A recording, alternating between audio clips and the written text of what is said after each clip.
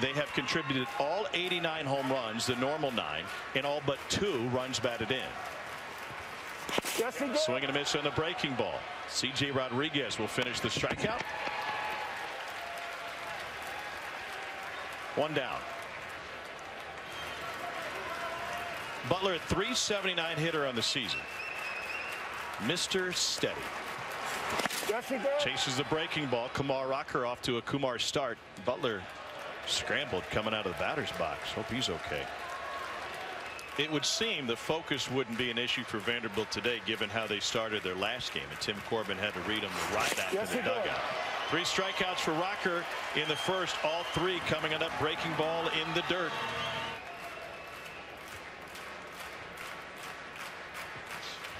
Well, he'll get his 5th. All 5 swinging.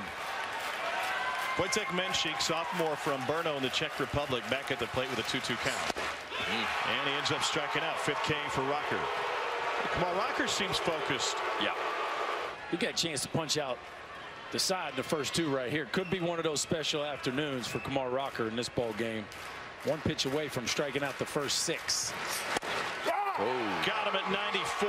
Maybe a ball or 2 off, but regardless, back-to-back fastballs for strike 3. And he drew a walk against Arkansas in the Super Regional.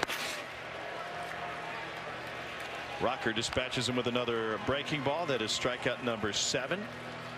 He's got 4 pitches. It's still fastball, slider, heavy, but I feel like he can manipulate that breaking ball at times where he can take a little bit off and throw it like a 90% max effort and have a little bit more break to it, and then he can dial it up and throw the hard one a little bit later, but almost just straight down break. 2 on for Butler.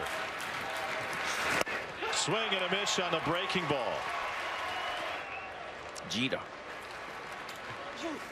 And it goes down swinging.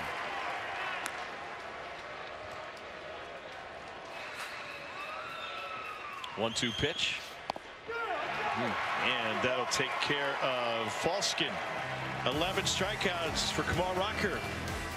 Mom's happy. Dad's just at the game watching. It's a 3-1 Vandy lead through 6.